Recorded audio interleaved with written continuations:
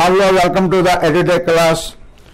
Hi, ఇప్పుడు మీరు video సెషన్లో ఏపీ టెట్ ఎగ్జామ్కి సంబంధించినటువంటి ఇంగ్లీష్ పార్ట్ అంటే ఇంతకుముందు వీడియోలో మీకు కొన్ని ప్రీవియస్ ఎగ్జామ్ పేపర్ బేస్ చేసుకుని సిలబస్ ఏంటి అందించాను. ఇంగ్లీష్ పేపర్లో ఏమేమి టాపిక్స్ ఉండేది అనేది ఆ టాపిక్స్ చాప్టర్ వైజ్గా ప్రిపేర్ అయితే చాలా అది ఈజీగా ఉంటుంది. అందులో ఒక టాపిక్ తీసుకున్నాను, ఏంటది కండిషనల్ సెంటెన్స్ అనమాట. అంటే కండిషనల్ సెంటెన్స్ అంటే that is clause if clause అనమాట. ఈ కండిషనల్ సెంటెన్స్ అంటే ఇఫ్ క్లాజ్. ఇఫ్ క్లాజ్ అంటే మూడు టైప్స్ ఉంటాయండి.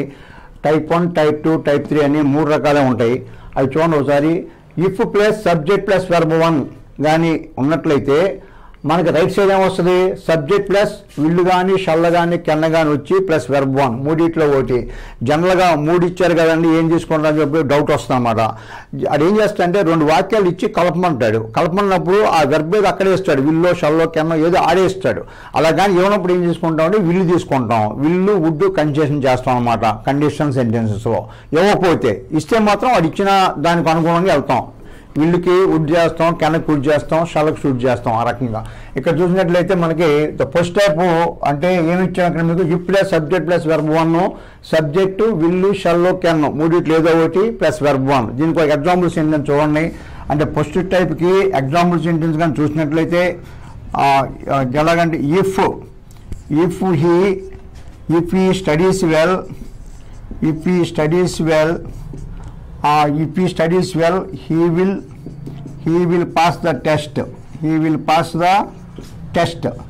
చూడండి, if he studies well, చూడండి ఇక్కడ if he studies ఇది సబ్జెక్టు, స్టడీస్ అనేది వెర్బ్ 1. చూడండి subject verb 1, subject he verb 1 వచ్చింది కదా. పక్కనే రావాలి విల్లు కానీ షల్ కానీ కెన్ కానీ వచ్చి మూడిట్లో ఒకటి వచ్చి వెర్బ్ 1 రావాలి.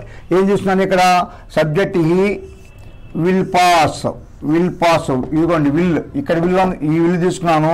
పాస్ అనేది వెర్బ్ 1. అంటే if he studies well he will pass the test. దాని అర్థం ఏంటంటే ఇది ఇమాజినరీ సెంటెన్స్ అనమాట. ఇవి ఇమాజినరీ ఊహాతీతమైన సెంటెన్స్, జరగల, యాక్షన్ అవ్వాల, అలా అయితే ఇలా ఉండేది అని చెప్పి అర్థం అనమాట. అందువల్ల ఇఫ్ పెడతాం. ఇఫ్ అతను చదివినట్లయితే అక్కడ టెస్ట్ పాస్ అయి ఉండేవాడు. దట్ ఇది ఇక్కడ ఫస్ట్ టైప్ అనమాట. మనకి ఏం గుర్తు కావాలి, ఫస్ట్ టైప్లో సబ్జెక్ట్ ప్లస్ వెర్బ్ ఉంటే ఎటు అంటే లెఫ్ట్ సైడ్ గా ఉన్నట్లయితే ఇఫ్ తర్వాత సబ్జెక్ట్ ప్లస్ వెర్బ్ ఉన్నట్లయితే ఆ పక్కనే ఉండాలి, ఇలా ఉండాలి. విల్లు కానీ షల్ కానీ కెన్ కానీ వచ్చి వెర్బ్ 1 రావాలి. అది రూల్ అనమాట. That's called type 1.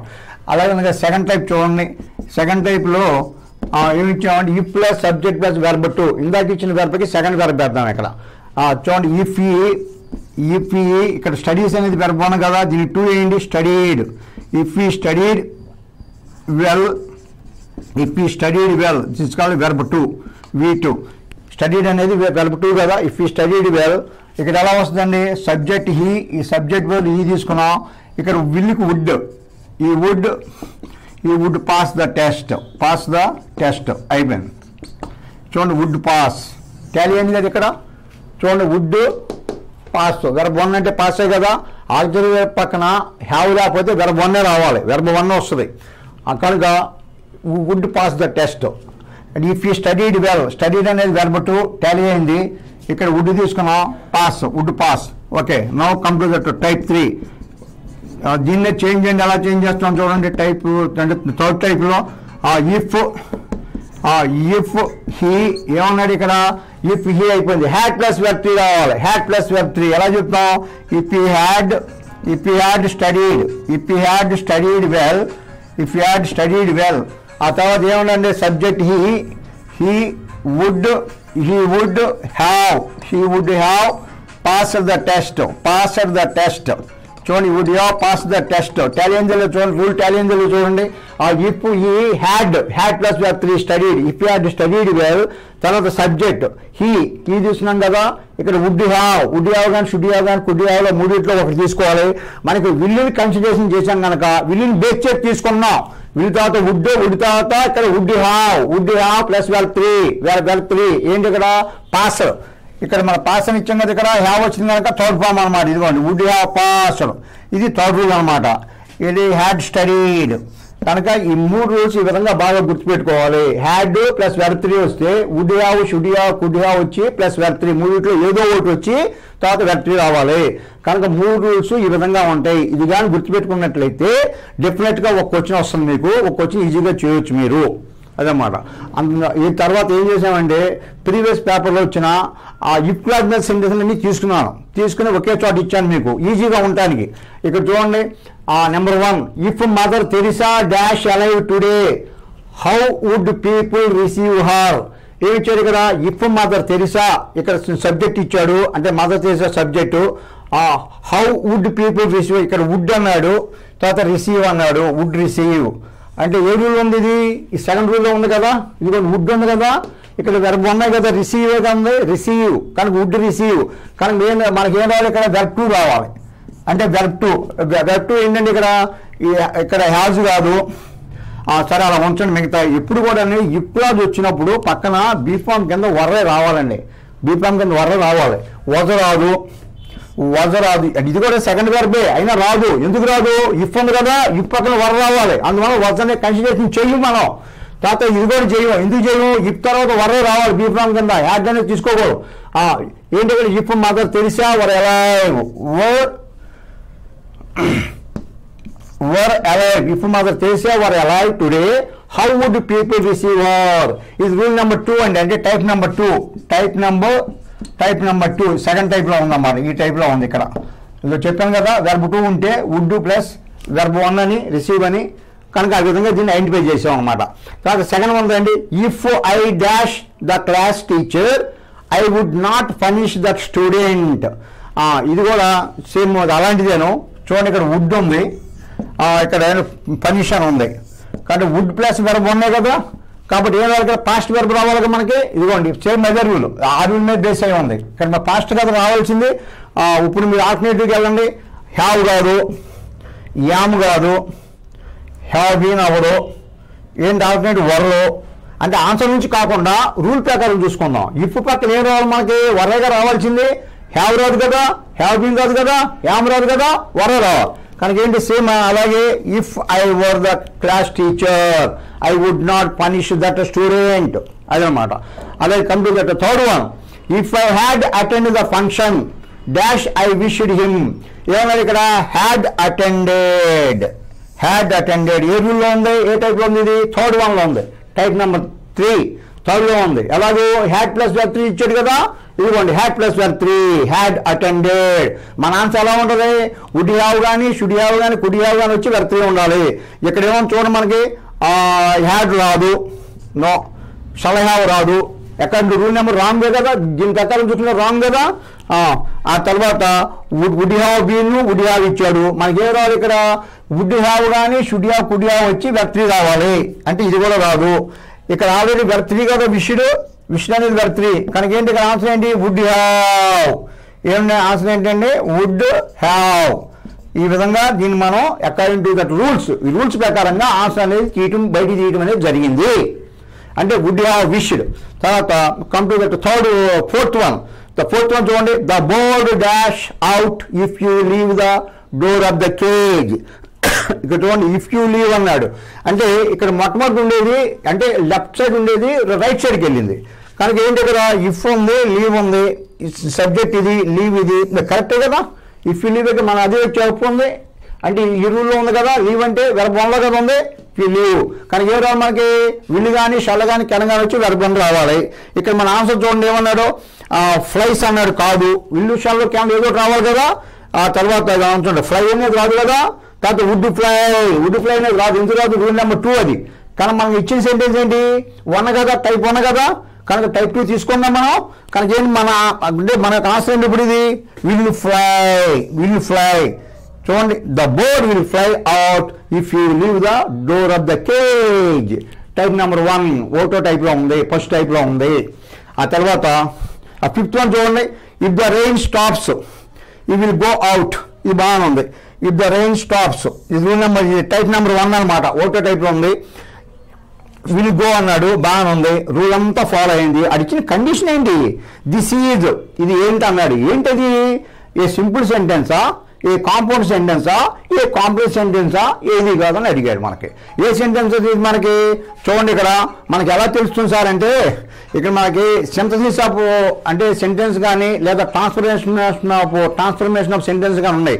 దానిలో ఏంటంటే సింపుల్ కాంప్లెక్స్ కాంపౌండ్ కింద సెంటెన్స్ ఎలా మారుస్తాం అనేది స్టాండర్డ్గా ఫార్ములా రూల్స్ ఉంటాయి అన్నమాట. దీనికి సంబంధించిన రూల్స్ ఇక్కడ రాశాను నేను. ఇక్కడ ఏంటో రూల్స్ చూడండి. సింపుల్ సెంటెన్స్ కింద in the event of in case of అని ఉంటే complex if plus subject plus wheel షల్లు can plus verb అని ఉంటుంది. ఆ తర్వాత కాంపౌండ్ ఆర్ నాట్ కానీ లేకపోతే అండ్ కానీ ఆ సెంటెన్స్ అలా ఉంటాయి అన్నమాట. వాక్యాలు ఏం సరి అంతా అంటే మీకు సింథసిస్ ఆఫ్ సెంటెన్స్ త్వరలో చెప్తాను. చెప్పినప్పుడు ఆ టేబుల్ ఇస్తాను. ఆ టేబుల్ ప్రకారంగా ఒక సెంటెన్స్ సింపుల్గా ఉందని కాంప్లెక్స్ ఎలా మార్చాలి, కాంపౌండ్ ఎలా మార్చాలంటే ఈ యొక్క టేబుల్ ద్వారా మారుస్తాం మనం. అదనమాట. ఇందులో ఏం చేశానంటే మీకున్న దీనికి సంబంధించినటువంటి ఈ పార్ట్ వరకే తీసుకున్నాను ఇక్కడ మీకు అర్థం అవడానికి కోసం. లేదనుకుంటే కాంప్లెక్స్ అనుకో ఎందుకైంది సార్ ఎలా అయింది సార్ అని చెప్పి డౌట్ కదా.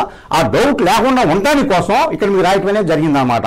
సింపుల్లో రూల్ ఏంటంటే టేబుల్లో ఇంత ఈవెంట్ ఆఫ్ కానీ వాక్యంలో ఉండి లేదా వాక్యంలో ఇన్ని కేస్ ఆఫ్ కానీ ఉంటే దాన్ని కాంప్లెక్స్ లో మార్చాలంటే ఇఫ్ ప్లస్ సబ్జెక్ట్ లోకి వెళ్ళాలి లేదా అన్లెస్ కానీ కెనాట్ లో కానీ వెళ్ళాలి.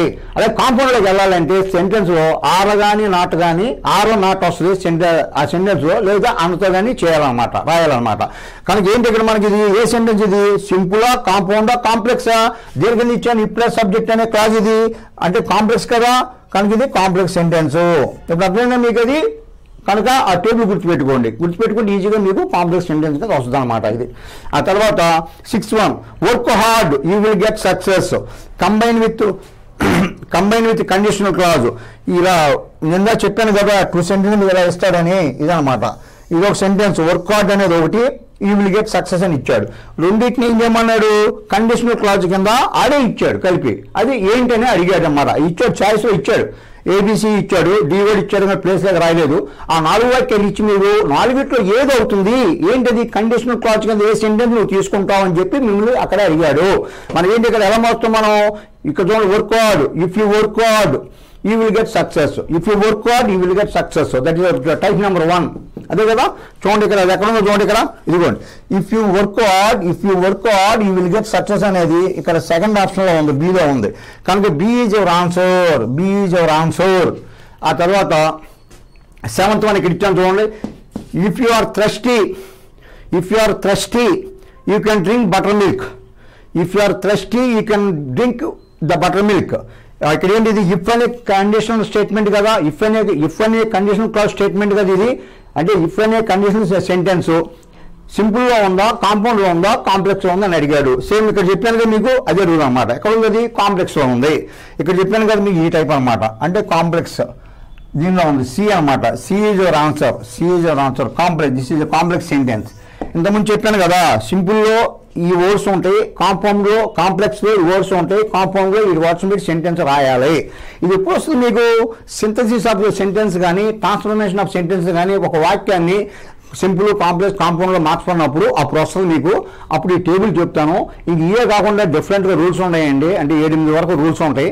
అందులో ఒకటి రాశాను అనమాట మీకు. ఎందుకు రాశానంటే ఇది చెప్పినప్పుడు మీకు ఈజీగా అర్థం అవడం కోసం చెప్పాను. కాంప్లెక్స్ అనేది ఏంటని తెలుసుకోవడానికి కోసం మీకు ఇక్కడ ఇవ్వడం అనేది జరిగింది.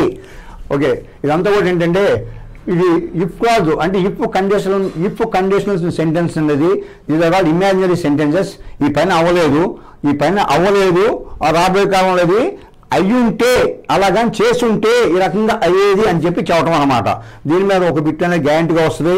మీరు ఏం చేయాలంటే 3 రూల్స్ కూడా పేపర్ మీద రాసుకొని దీనికి ఇంకా సెంటెన్స్ తీసుకొని ప్రాక్టీస్ చేయండి. ఆల్రెడీ మీ దగ్గర బుక్స్ ఉంటాయి.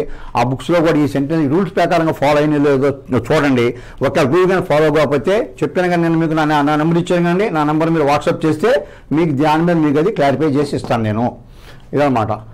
ఇది ఈ 3 రూల్స్ కూడా మీరు గట్టిగా ఇవి గుర్తుపెట్టుకోవాలి. గుర్తుపెట్టుకుంటే ఈ ఇఫ్ క్లాజ్ మీద ఏది ఇచ్చినా సరే ఈజీగా చేయొచ్చు. తర్వాత ఇది కాంప్లెక్స్ సెంటెన్స్ అని మాత్రం గుర్తుపెట్టుకోండి. ఈ కాంప్లెక్స్ సెంటెన్స్ చూస్తే కాంపౌండ్ ఎలా మారుతావు సింపుల్ ఎలా మారుతావు అనేది మీకు అంత అడ్వాన్స్ స్టేజ్కి వెళ్ళదు. అది అబౌట్ ద డిగ్రీ స్టాండర్డ్ అనమాట. ప్రస్తుతానికి గుర్తుపెట్టుకోండి. ఇవన్నీ కూడా ఏంటంటే ఈ టాపిక్ చెప్పినప్పుడు మీకు అవి క్లియర్గా వస్తాయి అన్నమాట. సింపుల్ సెంటెన్స్ ఎలా ఉంటుంది కాంప్లెక్స్ ఎలా ఉంటుంది కాంపౌండ్ ఎలా వస్తుంది. Okay do one thing I continue later. Okay, thank you to all. Okay, bye.